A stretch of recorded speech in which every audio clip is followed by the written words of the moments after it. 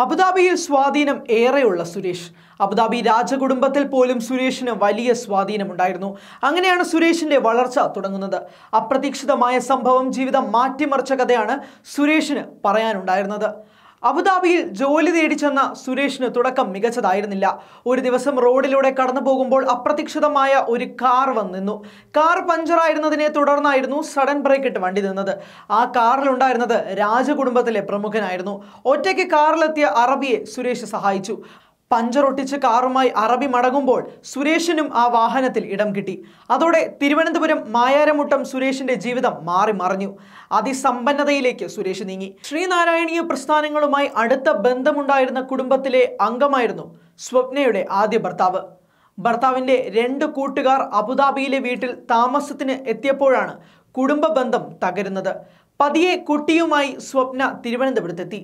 കൂട്ടുകാരനൊപ്പമായിരുന്നു ഓട്ടമെന്ന് ഭർത്താവ് തിരിച്ചറിഞ്ഞില്ല.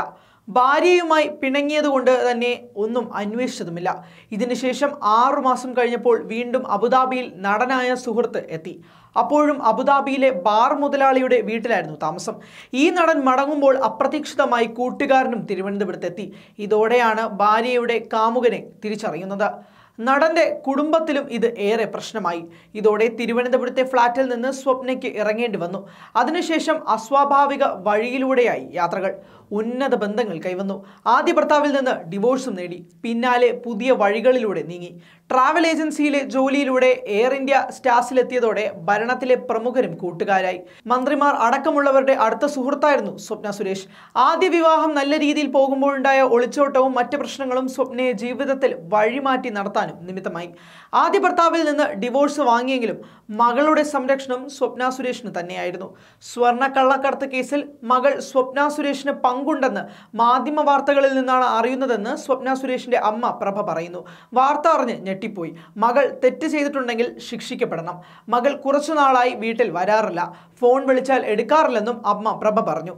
അങ്ങനെ കുടുംബവും സ്വപ്നയെ തള്ളിപ്പറയുകയാണ്. അബുദാബിയിലെ ജീവിതത്തിനിടെ ഇംഗ്ലീഷിലും അറബിയിലും സ്വപ്ന പ്രാവീണ്യം നേടിയിരുന്നു. ഇത് തന്നെയാണ് UAE കോൺസുലേറ്റിലും മറ്റും സ്വപ്നയെ എത്തിച്ചത്. ഡിപ്ലോമാറ്റിക് ബാഗേജിലെ സ്വർണ്ണക്കടത്തുമായി ബന്ധപ്പെട്ട് പോലീസ് തിരയുന്ന സ്വപ്ന സുരേഷിന്റെ അന്താരാഷ്ട്ര ബന്ധങ്ങളും സംസ്ഥാന സർക്കാരിലെ സ്വാധീനവും പുറത്തു വരുമ്പോൾ അതിനെല്ലാം പിന്നിൽ ചർച്ചയാകുന്നത് സ്വപ്നയുടെ ഭാഷാ ഉപയോഗത്തിലെ കരുത്താണ്.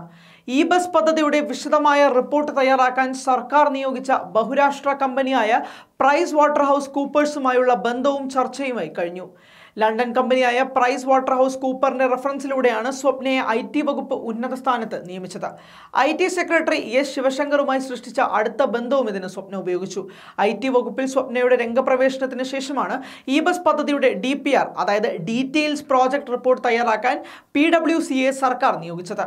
മുഖ്യമന്ത്രിയുടെ നേരിട്ട നിയന്ത്രണത്തിലുള്ള IT വകുപ്പിൽ PWCക്ക് സ്വാധീനം ചെലുത്താനുള്ള വഴിയായിരുന്നു സ്വപ്ന സുരേഷ്. IT മേഖലയിൽ മുൻ പരിചയം ഇല്ലാതിരുന്നിട്ടും ഓപ്പറേഷൻസ് മാനേജർ എന്ന സുപ്രധാന തസ്തികയിൽ നിയമിക്കാൻ കാരണം ഉന്നതരുടെ ഇടപെടലായിരുന്നു. Space park project മാനേജറായും marketing liaison ഓഫീസറായും പ്രവർത്തിച്ചു. IT രംഗത്തെ കോർപ്പറേറ്റുകളുമായി കൂടിക്കാഴ്ച നടത്തുന്നതും സ്വപ്നയായിരുന്നു. മാസങ്ങൾക്ക് മുൻപ് കോവളത്തെ പഞ്ചനക്ഷത്ര ഹോട്ടലിൽ സ്പേസ് പാർക്ക് സംഘടിപ്പിച്ച പരിപാടിയുടെ മുഖ്യ സംഘാടകയും സ്വപ്നയായിരുന്നു.